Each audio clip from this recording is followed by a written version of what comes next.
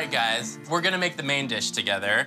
And we're making a smoked paprika seared salmon with roasted red pepper and sun-dried tomato romesco sauce. And I know Hayes loves salmon. All right, so let's get started. What we're gonna do is dry this. Let me grab a few pieces of paper towel. So you just wanna pat it dry. Cricket, let's season it. Okay. All right, let's start with the pepper.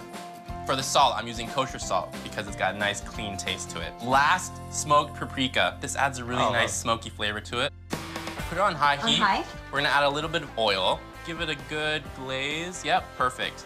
All right, guys, so we're gonna plop these bad boys on there. You wanna do it slow, because you don't wanna splash. And once it's in there, do not move it. So this is to sear it a little bit? Yeah, we're searing it and getting that really crispy crust. So after 2 to 4 minutes, we're gonna flip it over. Oh, look at how that. Beautiful that is. Oh, that looks so good. Oh, see how crispy and yummy that's gonna be? We're gonna put it in the oven at 350 for about 10 to 12 minutes just to let the fish finish cooking. In the meantime, let's make the sauce.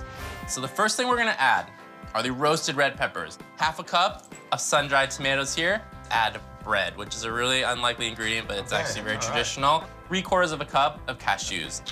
Nice. Bubba, you wanna do the honors? I shall. Now that the sauce is done, let's take the salmon out.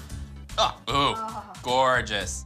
I like to put it on the bottom. Yes, Classy, yeah. right? Then we're gonna take any extra cashews that you have, just use it as a little bit of garnish. Oh, that's all right. Look how beautiful that salmon is on the inside. Oh my goodness. Do you love it?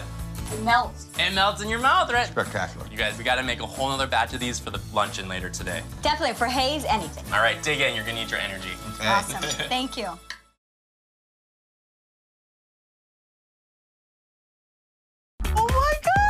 We deliver a relaxing oasis to a busy midwife who sacrifices all her time for mothers in need. Sleep serenity. Let's take these back to the house. Okay. From space-saving desks I made a desk. to stylish headboards and sizzling recipes for an unforgettable mom and midwife reunion.